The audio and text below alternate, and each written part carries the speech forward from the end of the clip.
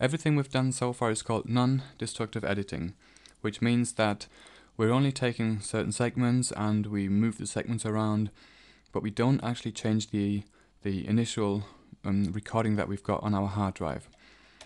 If we go into the audio pool again, this is the drum loop, and here you can see all the different segments that we've got. We've got 2 of each. That's because we've got two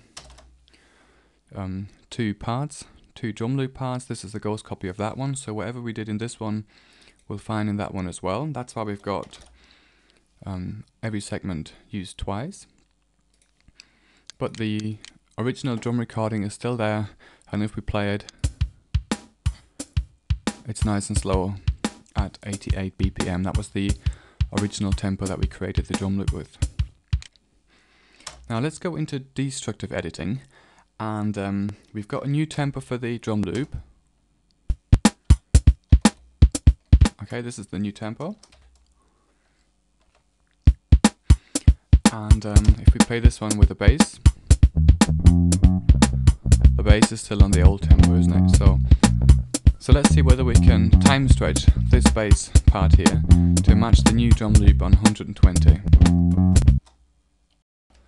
But because this would be a destructive editing process, I want to create a copy of the bass recorded file on the hard drive first before I start to time stretch the bass file.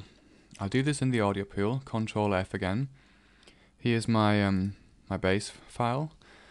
I go into the file drop down menu and go for duplicate file and give it a name. This is bass. Let's call it the bass copy. .wav.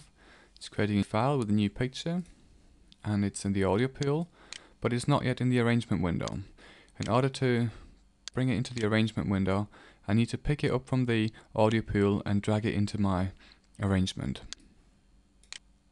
Like this.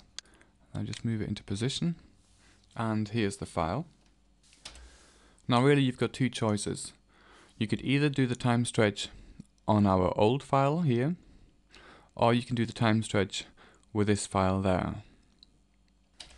Now let's take the long route and time stretch the bottom one, and as you can see, the bottom one doesn't quite match the alignment of the top one, and we can make this even clearer by going into the audio editor, Control E to open up both files. Let's change the view, and you can see, let's make it a bit larger. This is the new file, the bass copy, and that one is the original. If we play the original,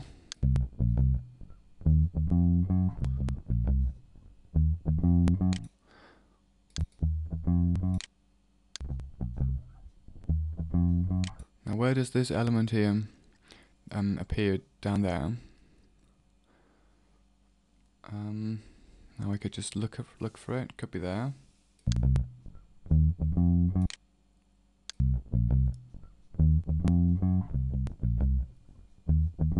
Yeah, that's because when I chose which segment to keep of the bass part, I chose to keep the second take that I recorded. But I want to show you a nice little trick of how you can create a segment of the bass for the bass copy, which matches the same segment as we've got up here. This one is segment bass 1, and we need to match the segment bass 1. Let's go into the audio pool for this reason. And then in the audio pool, there's our segment bass 1, and if we change the view so that we can see the samples, bass 1 starts at sample 523,592, and it lasts all the way up until sample, what's this one, 1,046,262.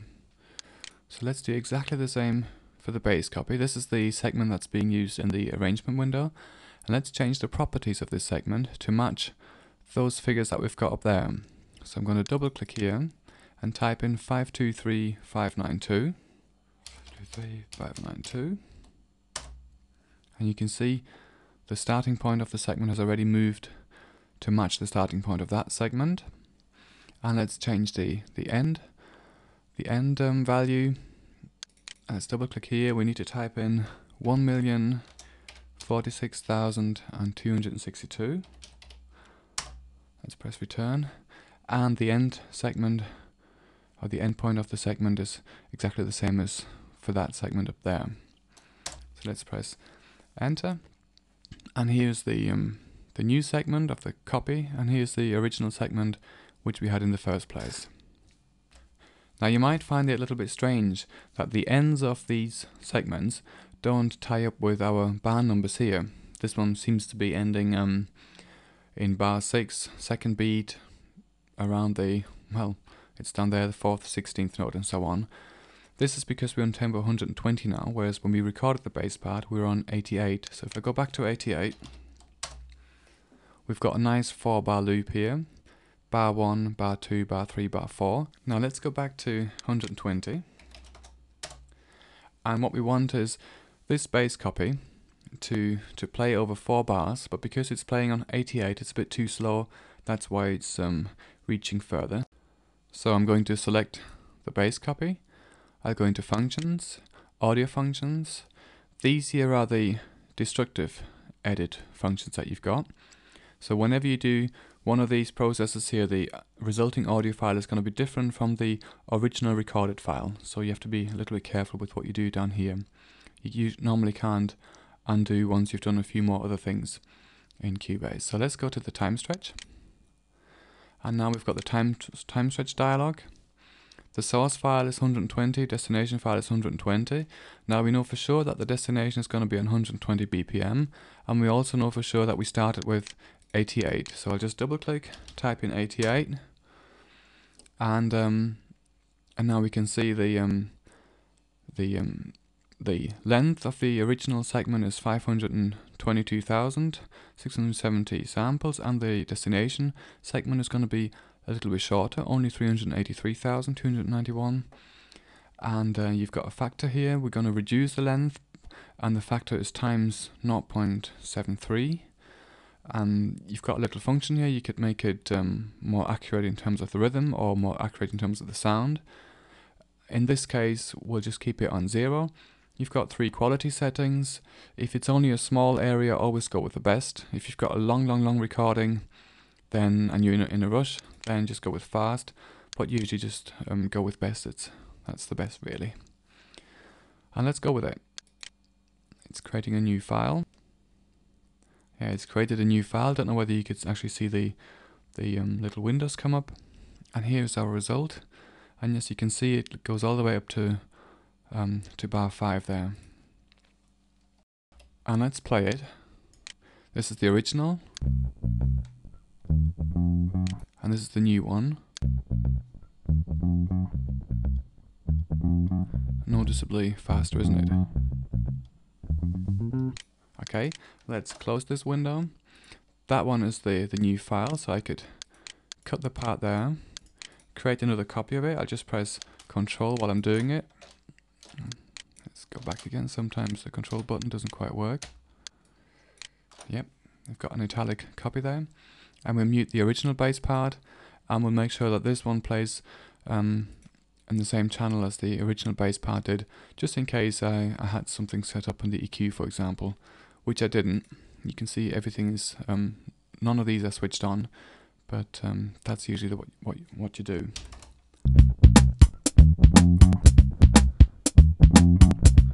And now we've got a faster tempo.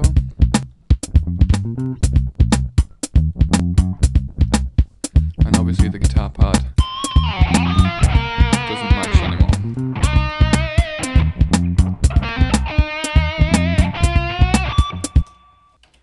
Another destructive function which is used a lot is called normalize. It's also up here, audio functions, and normalize. And the normalize function will look at an event and look for the loudest part in the event, measure how far that loudest part is away from 0 dB. Let's say it's -3 or -4 dB, and then calculate how much gain needs to be applied to the event to make sure that the loudest part reaches 0 dB, and everything else of the part will then become louder. I'm going to solo this track, bring up the mixer, and measure, just for the time being, it's around minus 5 dB. Okay, so I'll select the part, go into functions, go for audio functions, select normalize. Let's say I want the level to go up to 0 dB. This is standard, but you can also just have like a lower setting by just left clicking with the mouse. By the way, you can't go higher than 0 dB because that'll be digital distortion. So let's go with 0 dB. It calculates the new elements, and let's play it back. And as you can see, I get higher levels here. And in theory, one of them should be loud enough to actually hit 0 dB. Let's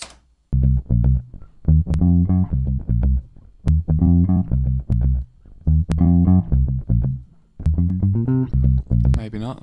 Maybe it's just too quick, the 0 dB, so that this meter here doesn't pick up on it. But we're very, very close. We can switch on the meters. And we've got little hold sections here, which is very close.